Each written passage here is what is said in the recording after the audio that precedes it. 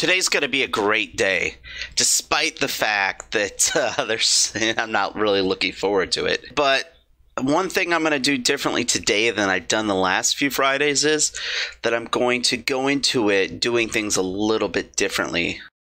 Make sure to subscribe to hit the notification bell. Check out the links below. I have some of the books that have helped me live a better and more satisfying life, and I hope these books can help you too. Fridays are, let's say, hard on me physically. Both of my jobs, I end up in positions that are more physically demanding of me than any other day of the week. Not only that, but it's a 16-hour workday, and I know by the end of the day, at my second job, I'm going to be exhausted.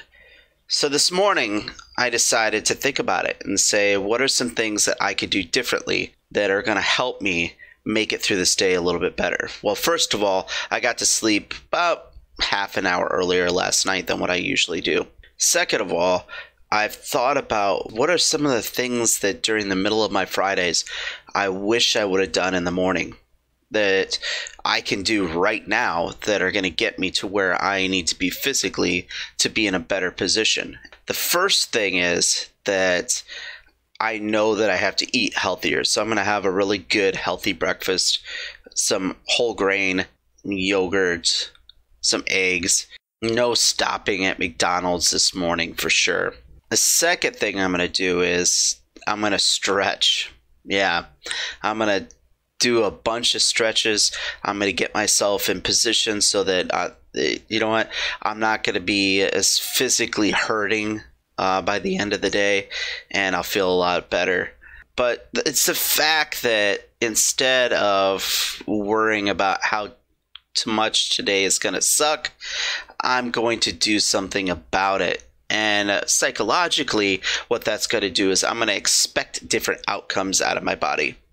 And I'm going to see how this works out. I think it's going to work out very well. I'll let you kind of give you an update on tomorrow, but I'm already feeling more positive about it. Yesterday, during probably around 5 p.m. yesterday, I was thinking about today and I was dreading it.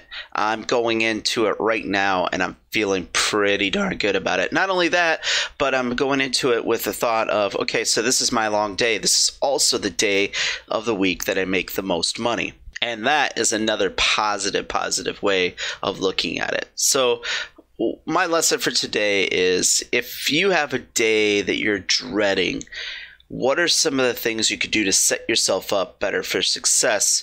And what are some of the positive ways you can look at that day? Whether it's saying, okay, so this is a tough day, but this is a day that's going to build me and make me a stronger person.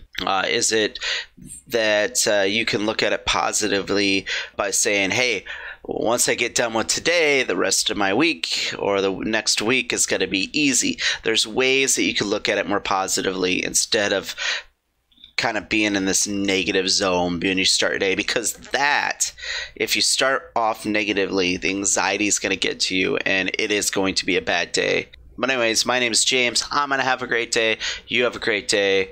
May the force be with you. Peace out.